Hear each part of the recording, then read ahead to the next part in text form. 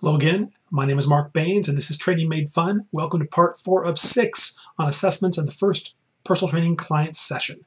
Make sure you reviewed the first 3 videos before going forward here so everything makes the most sense.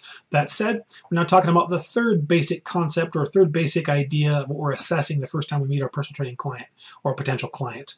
The first 2 things were resting heart rate, or talking about heart rate and what heart rate should be, where we expect it to be, and then of course also blood pressure. Now we're on to weight. Now, a lot of our potential clients or clients are going to be many times obsessed about weight, particularly for those people who are obsessed about their weight or really worried about their weight. We want to try to get them to assess no more than once weekly, not get on that scale any more than once a week. There's nothing wrong with weighing more often than that. However, the fact is that not a lot of change positively is going to occur real fast. Water changes can occur very, very quickly. Some changes in gastrointestinal bulk from what you eat can change. Hormonal effects can have some change of a few pounds, give or take, over the course of a day or two. So muscle and fat takes much longer than that. So the things we're really trying to assess for long-term change, we need to assess a lot less frequently. That said, we want people to be able to take a look at what's going on. We really want to have the opportunity to have the person weigh themselves and talk about what's going on. It's not uncommon for someone to weigh themselves a week after beginning an exercise program and being pretty consistent with their program and eating better and taking better care of themselves, getting more sleep, trying to reduce their life stress. Remember the big 4. It's not just about exercise and nutrition, and it's definitely not just about nutrition. That's ridiculous. It's about exercise, nutrition, life stress, and sleep, the big 4. You've got to have all 4 things you're working on, at least to some degree, right? That said, weight might not change. Maybe you're getting better rest and your life stress has gone down in the last week and you're exercising more and you're eating better, at least as far as you can tell, but the weight hasn't changed a lot. The body is very, very smart. It will try very, very hard to maintain where you are. It's really important that your client understand that and that we as personal trainers understand that.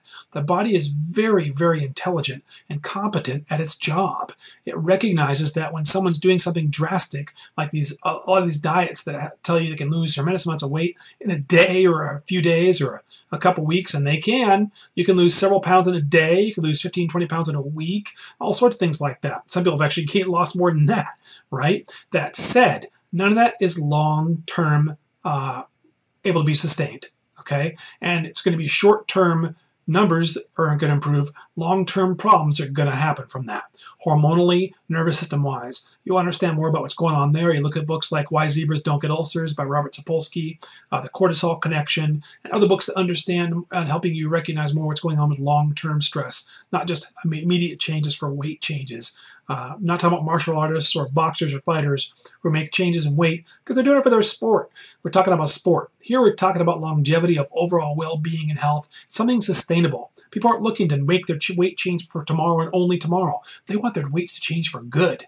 So to keep it at that point of getting better on a regular basis, we have to be much more conscious of what's going on a day-to-day basis. And you can't make changes that fast. You need to look your clients or potential clients in the eye and say, look, I know you want the weight change by tomorrow. I know you want a big weight change by next week, but I need you to understand that if you get on that scale, and you see your weight, and you've even maybe gained a pound or 2, you can't let that become the basis for what's happened the previous week, especially when you know you've been engaging in proper behaviors. There are countless numbers of individual physiological factors which no one can fully understand about a given individual without very expensive testing and knowing about every possible potential variable about that person's biochemical properties and their own individual stress on a day-to-day basis. Without knowing those things, it's hard to say exactly what numbers we're going to see.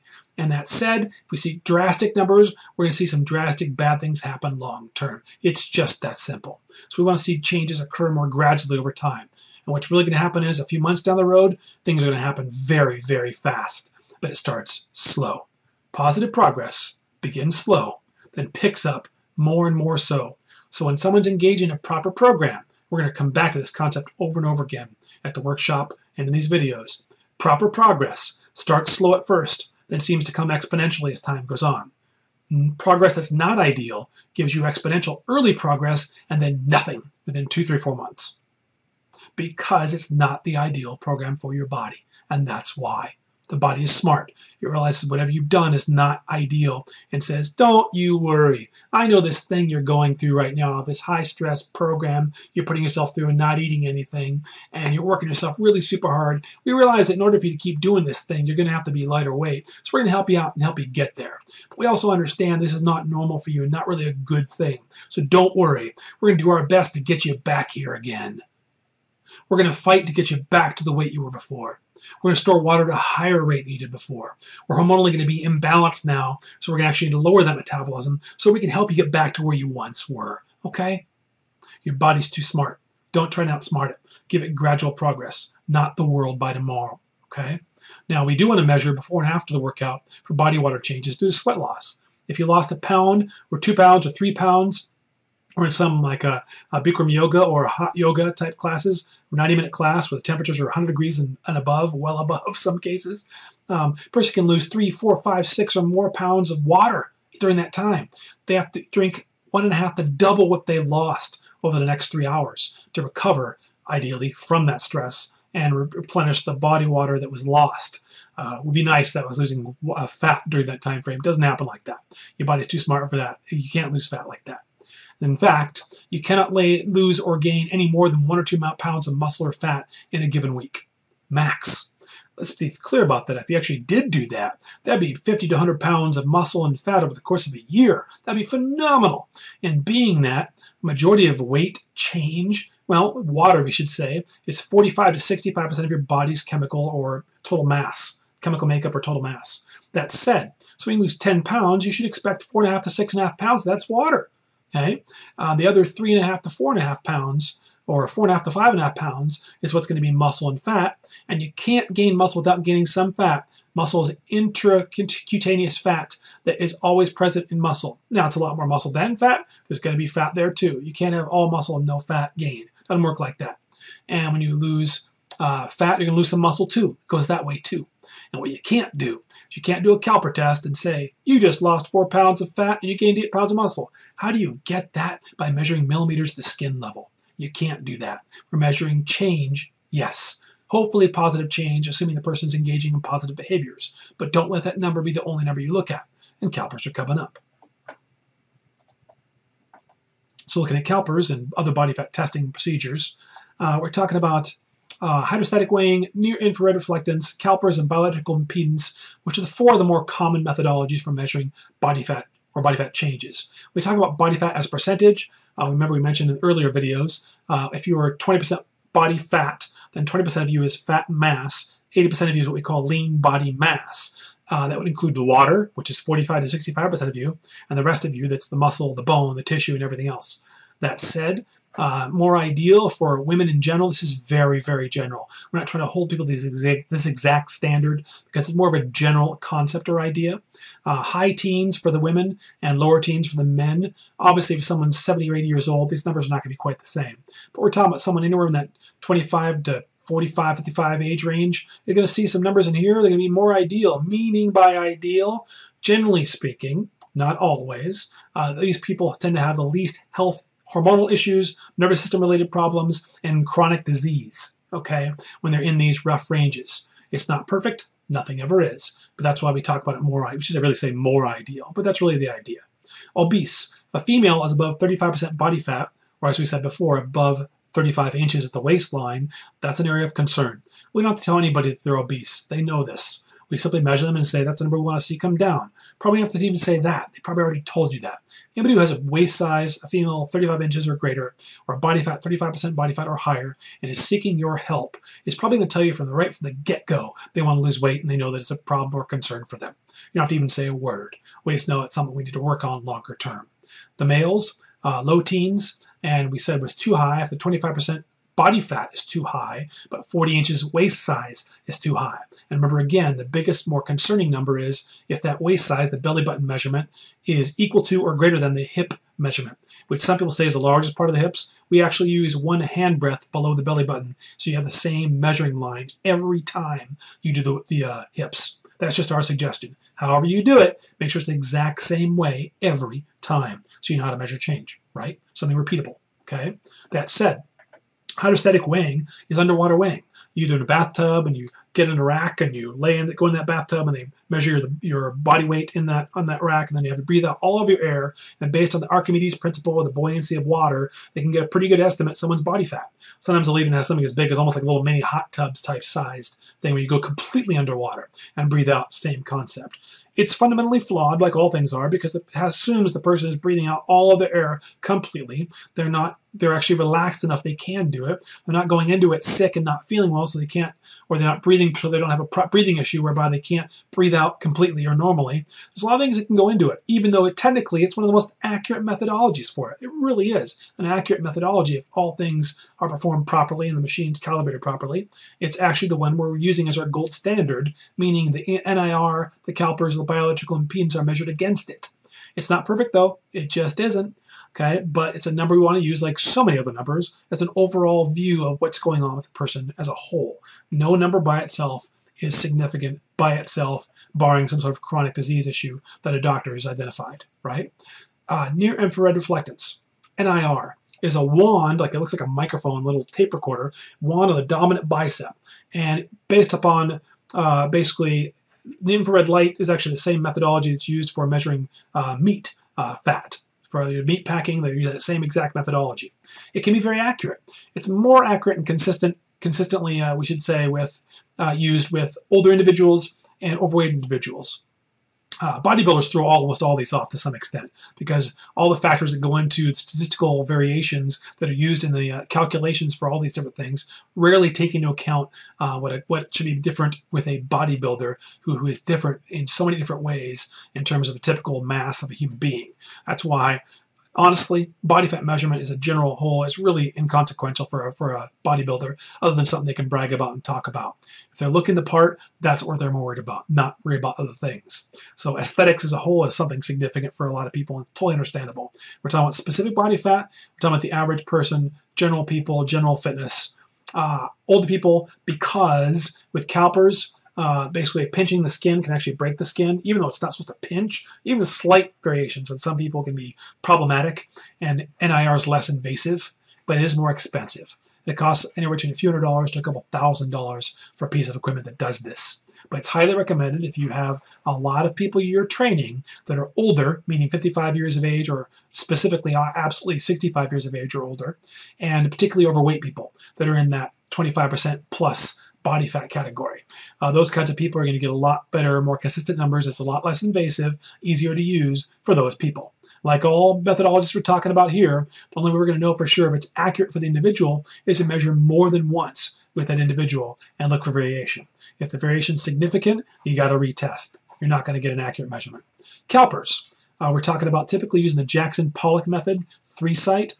The 5-site, 7-site, 12-site methods, all those methods measure more areas. A lot of people tell you got to measure the body fat, upper body and lower body. We have to measure more areas. It's just not true. They have to understand calculus. If they understood calculus and algorithms, we could talk about whether it was more statistically accurate or more reliable or valid. But unless they understand those concepts, really they can't talk to whether it's accurate or not. But what we do know is when you actually measure only 3 sites, if you're measuring a couple of millimeters off, you're not going to see as much variation. If you measure 5, 7, or 12 sites, and you're off by a millimeter or two at every site, that person's body fat is going to be 3, 4, 5% high or low. So that's why we highly recommend 3-site, not 5, 7, 12, or any number of variable sites. For the women, it's always the tricep between the shoulder and the elbow. The men's the diagonal fold between the nipple, and it's always on the right side, and the shoulder right in the middle there. And the women is going to be on their side, the diagonal fold off to their side on the right side, directly straight out from the belly button. And the men's right next to the belly button on that right side. And the women, it's going to be on the middle of the thigh, and the men, middle of the thigh on their right side. Okay? And that said, and we test it again, see if it's accurate. If you're within 0.1 or 0.2% body fat, you're measuring it just fine. Make sure you measure the exact same way every time you do it, and you be the one who measures it. Okay? Biological impedance. You ever put your hands on one of those machines that gives you body fat by just putting your hands on it, or your feet on it, or hands and feet on it. In a laboratory setting, this was very, very, very accurate. But they also have electrodes on fingers and toes, and they're lying down supine on a basically on a gurney or on the ground, right, or a bench. This testing methodology is not done that way. So there's some variances here. But like all things, what we're looking for is, can they measure it? They get on there and it says 15.6% body fat. They step away, come back, says 15.5%. We're doing fine there. That's a methodology that might work for that particular person. It's based on the concept of measuring the water content of someone's body. If their water content is variable, or the machine's having a hard time reading that, they've gone to the bathroom recently, they've worked out recently, they've ingested or gotten rid of a lot of water recently, those things, body heat changes can actually change that too. So a lot of things can go into changing this test.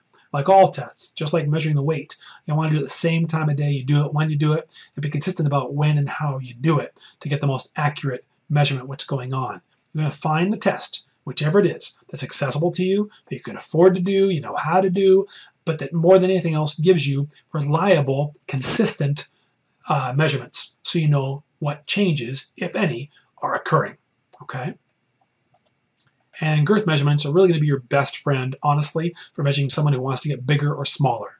You want to become really good at like a tailor and actually measuring basically the middle of their shoulder, around their body, the chest, nipple line, the belly button for the waist, okay, the hips for one handbreadth below the belly button, the legs just below the gluteal fold of the legs, of the glutes, okay, and of course the calf, largest part of the calf. Neck you can do as well. Some people do it. But you want to get really good at it. You want to have the person hold it when they're measuring chest or waist or hips. Have the person hold it in a place, the midpoint in their chest or a midpoint belly button, or holding it at their belly button or just below the belly button for the waist there. And then you will be on the side. They'll turn around completely, and you'll hold it and actually hold it and measure it at the back, slightly to the posterior side of the person's body on the right side, so you're not actually being invasive and reaching around someone when you do it. You want to practice, like all tests, a lot, so you can get very, very good at doing this test. You'll find a lot more recognition of what's going on in a short period of time, the first 3-4 weeks of an exercise program with girth measurements, than you will with the weight and the body fat changes in most cases. In a lot of cases, people are seeing, they get on the scale, and they've gone down only 1 or 2 pounds, the body fat's changed maybe 1%, and yet they feel like their shirt's fitting better, or their pants are fitting better, they're falling off now a little bit, or they're feeling more firm, or whatever it is. Girth measurements will show you that exact change, and it's probably a better way to go to get your client focusing on that from an aesthetic standpoint, which is really what they want anyway, right? They want to look in the mirror and see what and like what they see. That's what they're worried about, not the number on the scale or a number in a body fat percentage. And the girth measurements are going to have a much better picture of what's going on in that regard. And of course, this concept of kinetic chains we're going to review mostly in the workshop. We'll talk about generally here. The actual hands-on application, like so many things, are what comes from the workshop. This is more to give you an overview to understand what's going on. The workshop itself is going to give you the more details on these concepts. But the kinetic chain is, if you recall back, we talked about it in back a couple videos before with assessments in the first client session and in kinesiology, the kinesiology section in functional anatomy. The kinetic chain is basically a concept of 3 different systems, right? The muscular, the nervous, or neuroendocrine, ideally, neuroendocrine, the muscular system, and the skeletal system. If any one of those systems is thrown off, they're all thrown off. If you're tired and worn out, nervous system gets thrown off. Throws off the communication with the muscles, gets improper movement of the skeleton, right? If you're not getting the proper foods, same thing, throws off the nervous system first, let alone has a difficulty replenishing and providing enough ATP for the muscles to perform their work. So the nervous system is trying to get the muscle to do its job, and the skeletal system can't stabilize properly because there's miscommunication between the other 2 systems. And of course, you have an injury specifically related to the skeleton or the muscular system that throws off the nervous system. All of those things play a role. That's why you often hear people talk a lot about preventative exercise, preventative injury exercise focus, or why people do physical therapy, or why people do balance training or flexibility. They're trying to avoid miscommunication from these systems so the body performs as well as possible to avoid future problems and alleviate past problems, which of course is the goal, isn't it? We want everything to work as a more integrated whole in a positive way. Now, we got to be careful about how we do that, like so many things. I wish it was so simple as, here's the right program for everyone. There's no such thing. We're going to talk more about that in the videos to come. This has been part 4 of 6 for assessments in the first client session. We'll have parts 5 and 6 up next.